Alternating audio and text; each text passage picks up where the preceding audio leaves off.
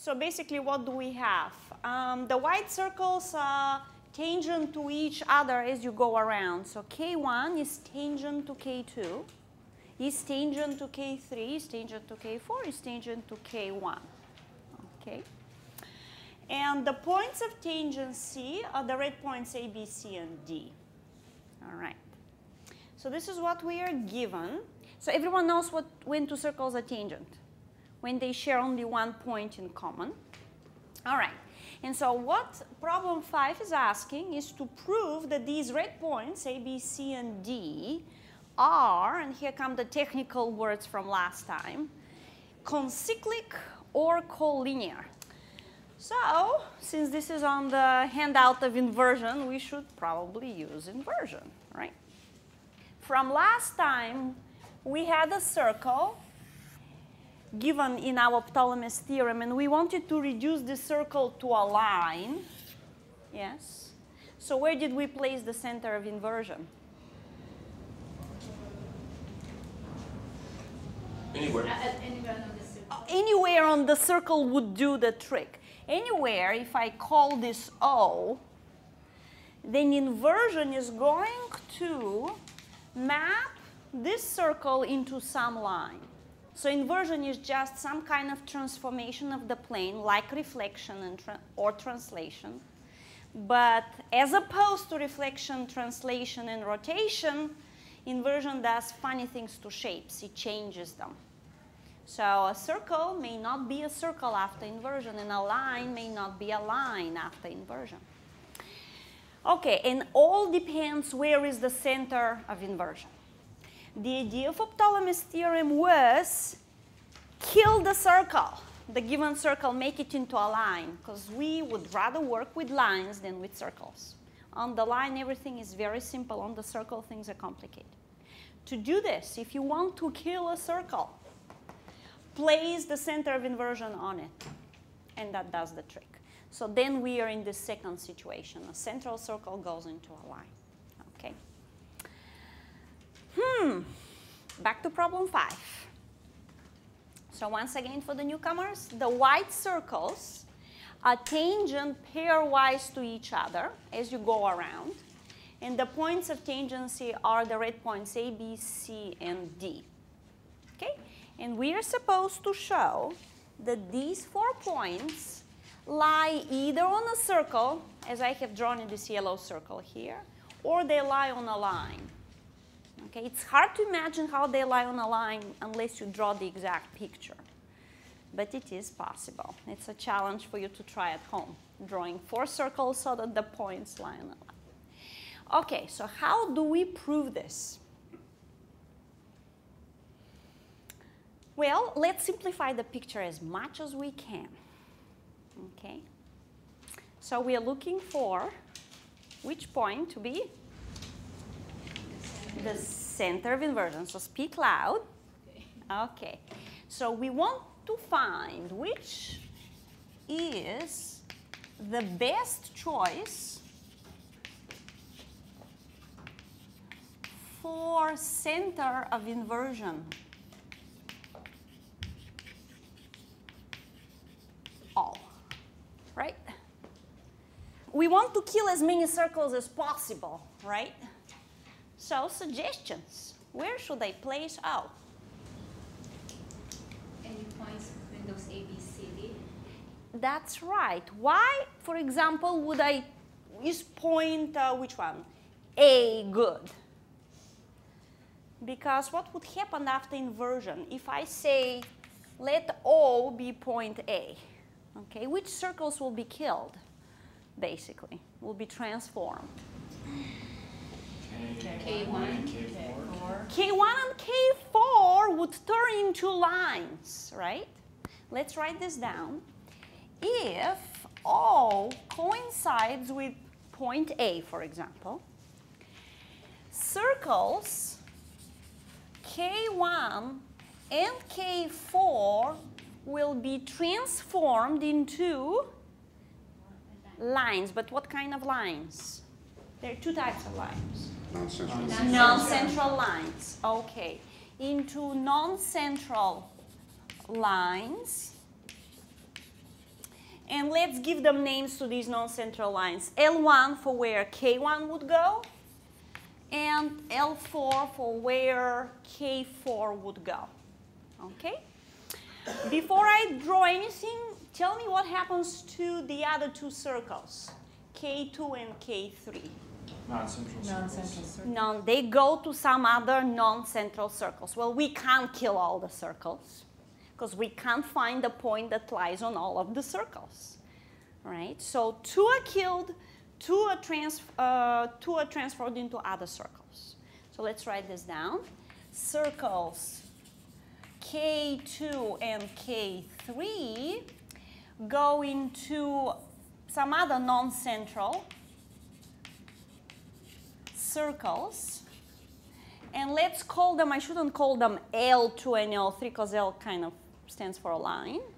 So let's call them K2 bar and K3 bar.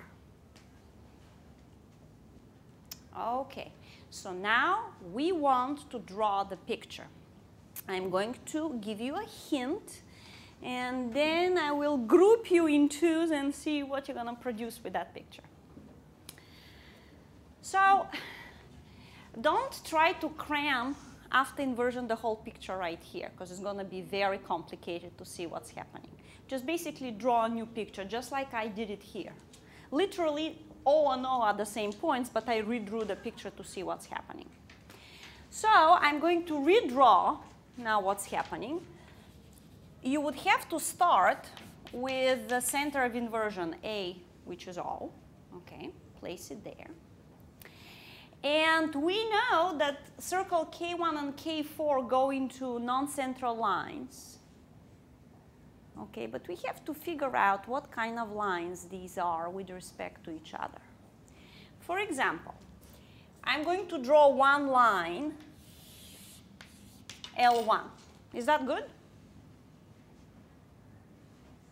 K1 goes to a non-central line. I'm not trying to be precise, okay? I'm just trying to keep the shape of things. What is happening, yes? Now, for K4, I have to draw another non-central line here. Okay. So is this line good, L4? Yes? Should the lines perhaps wind up being parallel? Should they? Let me repeat. Mike? Oh, gosh, I remember.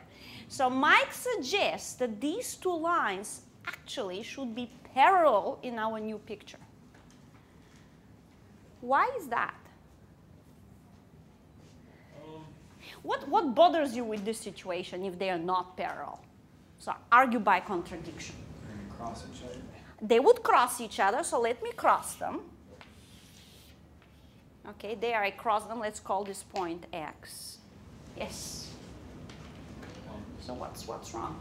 Well, that's a problem because the circles only touch at point O, right? So Right. they should be able to touch again a second time. Right? That's right. What is your name? Paul. Paul says that because the original two circles intersect only in one point, which happens to be the center of inversion, and in no other point, how could their images acquire another point of intersection? Because if they indeed intersected somewhere here, apply back inversion. You can apply it forward, apply it once again. You'll end up with the original picture. Right? So line L1 is going to go back to circle K1. Line L4 is going to go back to circle K4. And what should point X go to? It should go to a point that lies on both of those circles, but there's only one such point. It's this point here. Can point X go to the center of inversion? Why not? One? Because they touch each other once. And if they touch twice, that means that the circle is one inside the other, or they touch They themselves intersect twice. each other Yeah. twice. That's right. That's right. So if this point X indeed existed, right, when you apply inversion back, it should lie on both of those circles. So in fact, those two circles would look something like this, yes, with point X like here and point O there, right? But what I wanted to get across is the following. After inversion, it can't happen accidentally that point X is going to land on the center of inversion. Remember what we talked about the center of inversion? Can we apply inversion to the center of inversion? Where would it go? It would disappear, that's right, into off to infinity. And if I imply inversion back, it should come back off from infinity to itself, right, so to speak. No other point from our plane can go into its place, right? Okay, so in fact, what Mike suggested is a lemma. And let's write this lemma, which means basically there is no such point X here. So let's write it down. Let me leave this space for the true picture. Lemma. And I'm actually going to draw this in a picture. I don't want to say many words. I have two circles that are tangent at the center of inversion. Okay, so you have chosen the center of inversion to be their tangency point. After inversion, these two circles become two parallel lines not passing through the center. So after inversion, the picture is very pretty. It looks like this. Two parallel lines. So that's Mike's lemma. Let's write this here, Mike. This is how mathematicians get their theorems in history.